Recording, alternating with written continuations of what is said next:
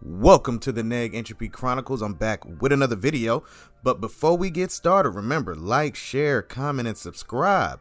Click that notification bell to say all is free and help your boy out. All right, let's get to it. So, all mothers are not meant to be mothers.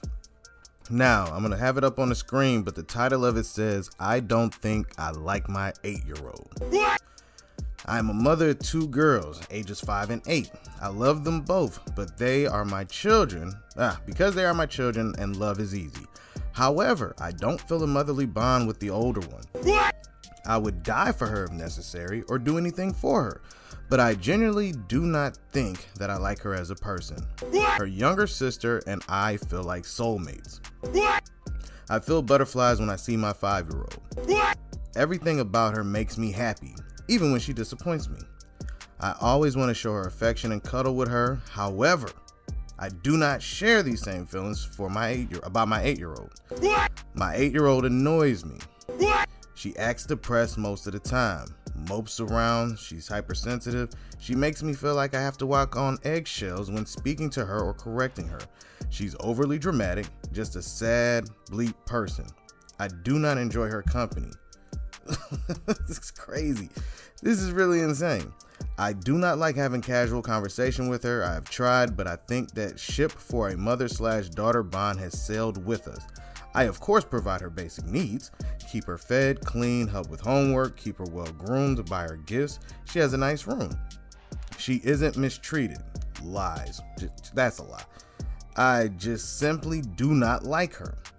I sometimes envision our future and realize when she is older, we likely will drift off as strangers.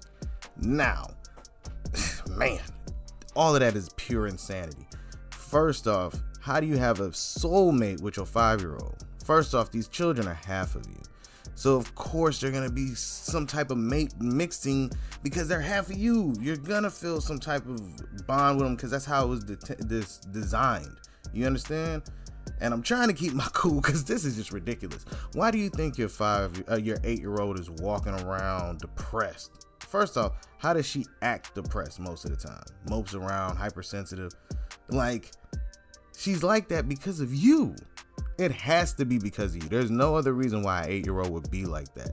And the way she talks about this 8-year-old is like it's a grown woman. Like a grown person she just happened to meet or just happens to be stuck with. Just because this is what Shahrazad Ali talked about. Some of you people don't actually raise your children. You just maintain the child. And that child's going to have real psychological issues because this woman does not know how to be a mother. I mean, I do this for her and all of that stuff. It sounds like a business deal. I mean, and then think about it. That older one is going to have a lot of resentment for that younger sister. Like, they're going to have a lot of problems. Like, they're going to be beefing all the time, fighting, and that mother's going to continually choose the side of the younger one because she likes her. Who feels butterflies when they see a child? Like, that woman has real emotional issues, and now it's conveying to the kids. I wonder if that older child looks like the father. I know. This sounds crazy, but just what if?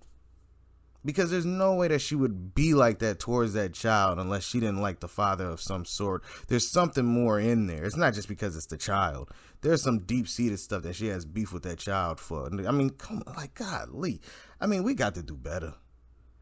And these men got to start picking the right women because, man, this is insanity. And